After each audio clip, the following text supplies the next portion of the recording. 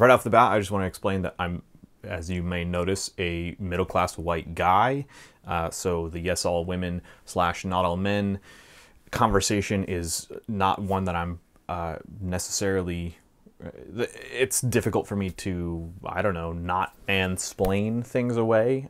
So I'm going to attempt to just kind of leave it at the surface observation. And as you also may have noticed, I am not Islamic or Muslim or part of that community at all, and so I can't speak with any authority on that nature either. I'm just looking at the trends and the hashtags themselves from an outsider's perspective. So with that being said, let's move on. How are the not all men hashtags and not in my name hashtags different?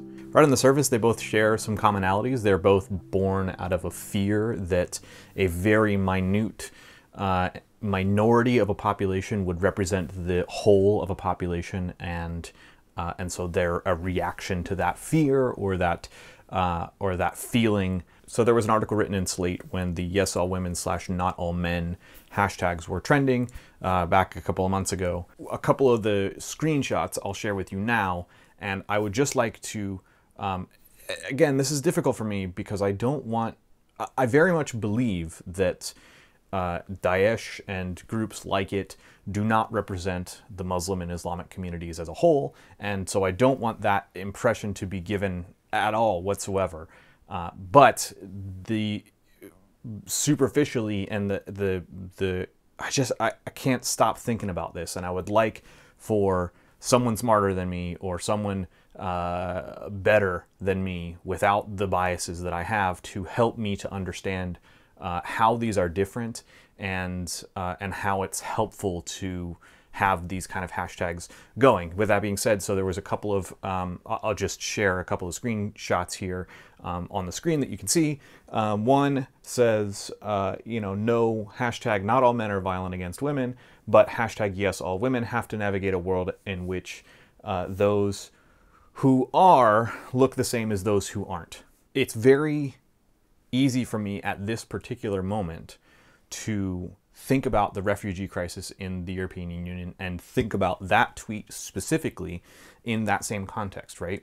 Yes, we know that not all Muslims and those in the Islamic world are terrorists or part of Daesh. In fact, most of the people coming from Syria and the Islamic world, refugees that are coming into the European Union, are in fact fleeing from groups like that. And so that is, I think, primarily where our concern should be, is making sure that they're safe and they feel secure. But it's very easy for me to imagine that right now people in France and in places like Kenya, where there was another attack by another group, that they feel this way, right? They feel afraid because that is, in fact, the goal of a group like Daesh, that they want to instill fear for the Islamic world as a whole so that they can further their narrative of a Western or Christian persecuting force that then they can rally around and create their power, right? That's part of their narrative.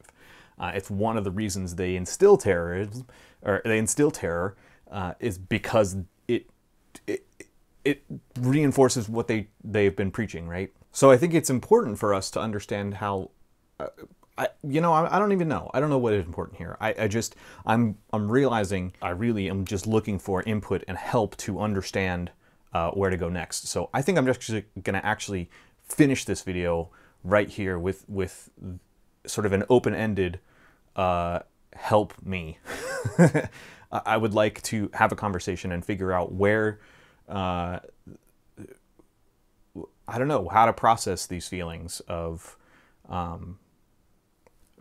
racism. Honestly, there's a bit of racism there. Again, I don't feel as a whole that groups that are causing these terrorism organizations represent the Islamic world any more than Timothy McVeigh represented the American people or the Christian world.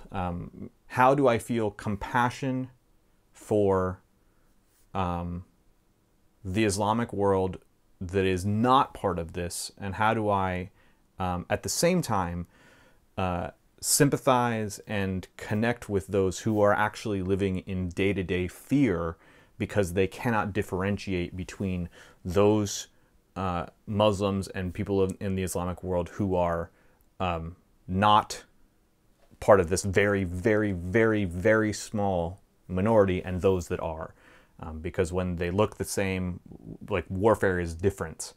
And it's hard to, I think, navigate that as a person who may live in fear. I don't live in fear. I live in America. I live in a tiny small town in Florida, which I don't have to experience this sort of fear on a day-to-day basis. But someone who lives in Paris right now is definitely living in a scary environment. People who live in Syria definitely live in a very scary environment, and I don't understand what that's like. I can't even begin to understand what that's like. But I want to know how to have empathy and compassion for all of those people, while at the same time being able to condemn the actions of terrorists. So I don't know if there's a question in there, but I hope that there's more conversation to be had. I was going to talk about truth and politics and this whole Donald Trump thing and whatever, but I felt like this is way more important, and maybe we'll get back to that at some point at a later date. I just think this is more important and more, yeah, it's just on my mind more. So anyway, thanks for watching. Bye.